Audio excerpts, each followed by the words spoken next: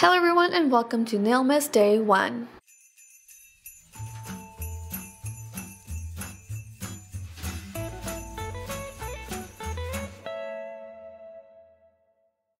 The first thing for this Christmas nail set I'm going to do is push back my cuticles. As you can see, I have a lot of cuticle growth. I haven't done my nails in a very long time.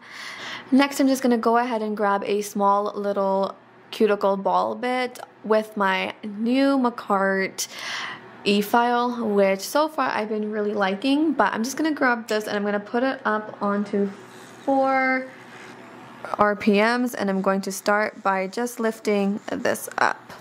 It feels so nice to have an e-file that is different than the one that I started off with, so I really liked this one.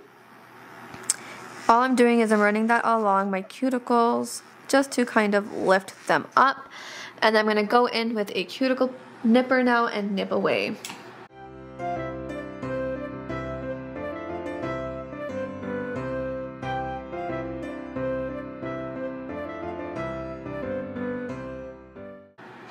Because I'm going to be doing my nails for 12 days straight, I am just going to grab a buffing block instead of taking the e-file with a mandrel bit and going over them. So I'm just taking a buffing block and I'm just going to gently take away the shine from my nails. And for today, I'm going to be using the Beetles nail tips and glue set for this nail set. So I'm going to go ahead and grab my sizes out and put them on my nails. If you do want a thorough tutorial plus review on the Beetles nail tips and glue set, I do have a couple of videos which I will leave somewhere on the screen for you to watch if you are interested. Alright everyone, so I have my nails shaped and filed. Next I'm going to go into the nail design. Today's nail design is inspired by this one that's on the screen, and I'm so excited to recreate this one for our first Christmas video.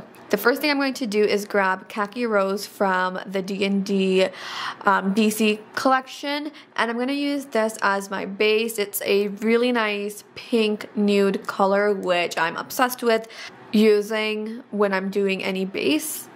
If you want a proper tutorial on how to actually apply the nails, I will leave some videos down in the description below of me talking through the whole process of actually applying the nails.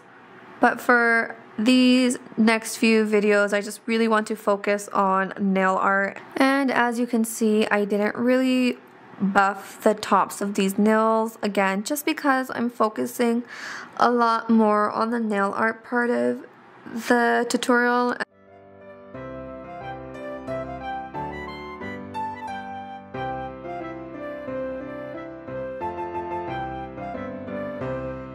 Alright, so now I have all of the base color on. I'm actually obsessed with this base color, but because it is gel polish, once you cure it, it does have a tacky layer. And instead of me going on here with some matte top coat, I've just found that you can just take some alcohol with some lint-free wipe and wipe away that top sticky layer. And then this way, when we apply any gel polishes on top, they're not going to bleed and kind of spread and pool, which is a look we do not want. We want everything to look nice and crisp. So this just really helps. I've just liked doing it this way. And it saves an extra step of going in with some matte top coat. Alright y'all, so for my French for the thumb as well as the pinky, I'm going to be using this crayon gel in pure white from Helen. I love these. I use them in almost all of my videos. They are always linked in my description below, as well as how to purchase these if you are interested. They are very pigmented and great for nail art. I'm going to work on the pinky first, and I want it to be quite a deep smile line. So maybe like about here. And then we're going to do like a little line this way. And then we are then going to connect them all up.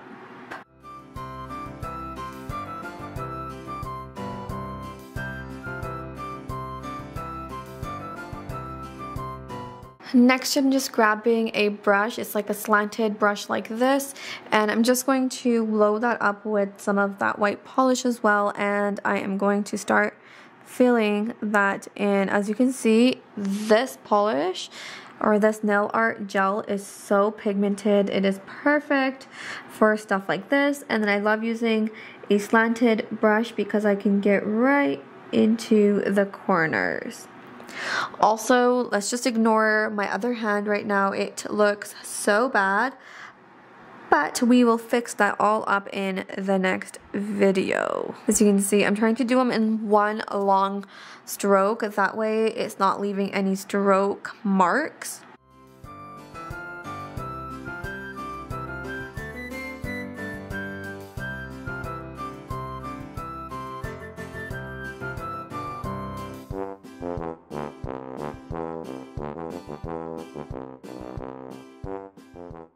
Alright, next I'm going to go on and do the middle finger, which is like this plaid Burberry inspired look.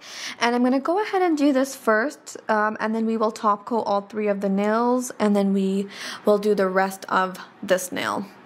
So for this one, I like to just really put my hand on a sturdy surface and really load up my brush, making sure that it's completely full on all sides.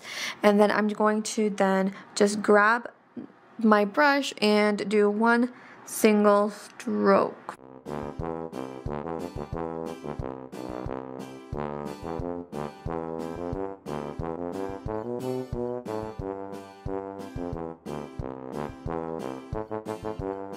I'm just going to go ahead and cure it, and make sure you cure this line before you go in with the other one. Now for the next line, I always find the horizontal line to be a lot more difficult.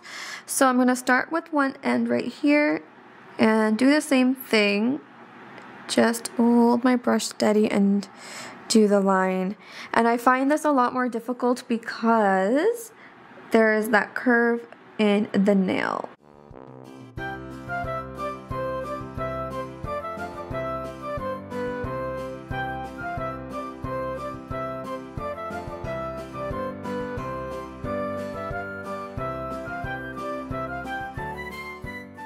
Next, just taking that same brush, I'm just going to grab some black. Now, this is going to be, I think, a little bit more stressful because, again, it's black and yeah. But we're going to take it one line at a time here, and I'm just going to do the straight up and down lines first. Oops.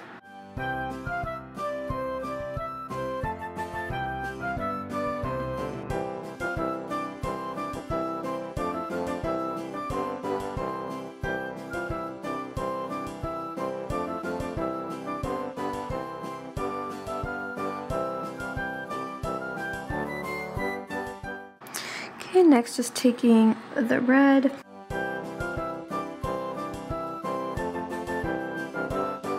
Next I'm just going to take a little bit like of chrome and put that right on the top.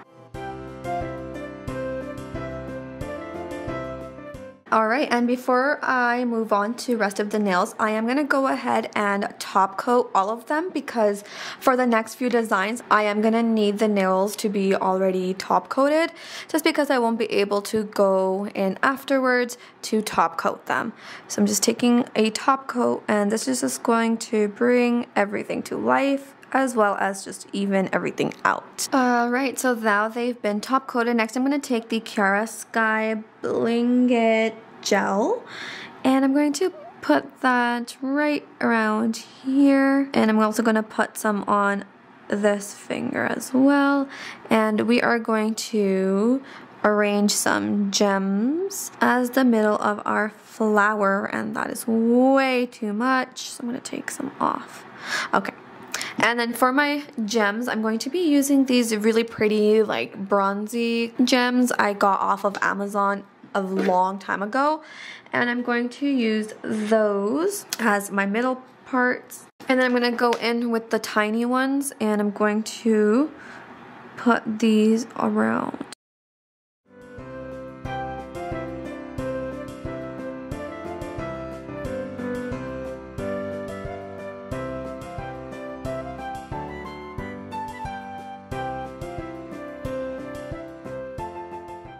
For my flowers, I am going to be using some polygel. I've never used polygel for 3D flowers, but I've seen people use them and they work great, and I think I'm just gonna have a lot more control over what I'm doing if I'm using polygel, just because I don't have to worry about it drying on me. I am also just going to be using an acrylic 3D brush. This is one from NSI, and this is going to be the perfect shape for us to get us the pointiness of the flower. I do not know how this is going to go, so I'm hoping it turns out okay.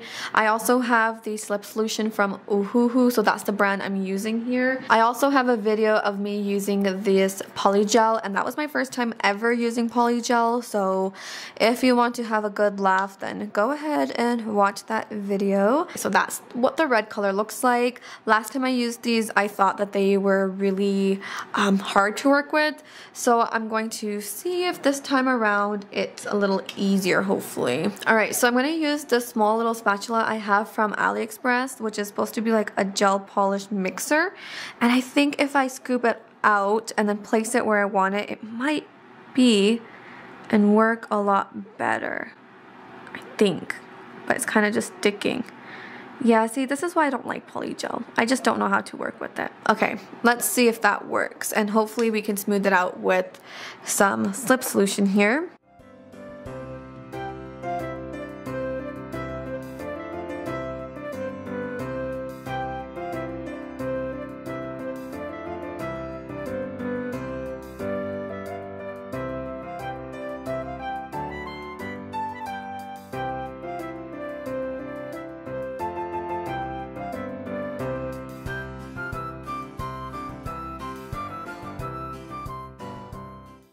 Oh my goodness, I'm so glad I'm done with that, because that was not fun to do. Polygel is actually very difficult to work with, and I'm not a fan of it, but I got this far, so I'm going to continue doing the rest. And for the little leaves, I'm just going to use this green polygel, I guess. That's kind of a bright green. Ooh, I don't know what I want to do, but okay, let's hold up. I'm going to hold off on the green right now, and I'm going to go ahead and do the other hand. And I just wanted to show you this little rhythm I had going. So I just take the littlest amount. I think the big first mistake I was doing was I was grabbing way too much polygel. As you can see, these two are a lot more bigger. And then I'm just going to then drop it where I want it. And then I'm going to take my brush. Now this is an acrylic nail art 3D brush, so it houses a lot of liquid in it, and I found that because when I keep dipping it in, it's just making it a lot more runnier, which is not good in this case, which I'm doing, where I'm trying to do 3D nail art with this. And as you can see, I'm just kind of molding it to where I need it. Then I flatten it out, and I kind of grab the edges and make them pointy.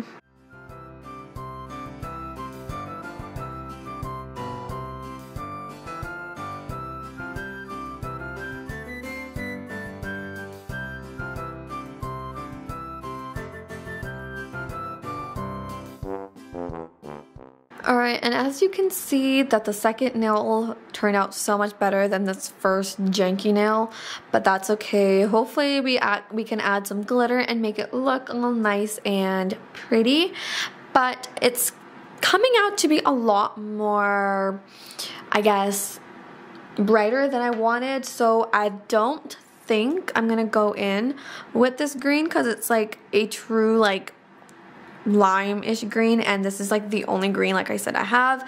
So I might just draw the petals with some nail polish. So just for some contrast, I'm just gonna add some green and just some green gel polish, and this is Green with Envy from Magpie.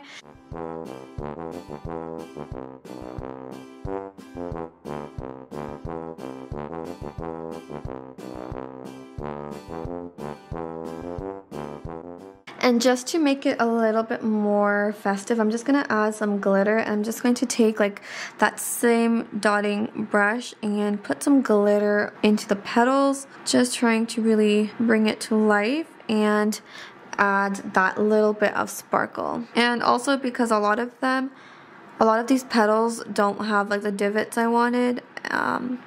So this is just gonna add some highlights to the high parts of the petals, or at least what's supposed to be the high parts of the petal. Alright, so the inspo picture that I'm trying to recreate had enough room to put some snowflakes and all of that, but I really don't think I'm gonna have room. Okay, and the last nail right here, which is a thumb, is a sweater nail.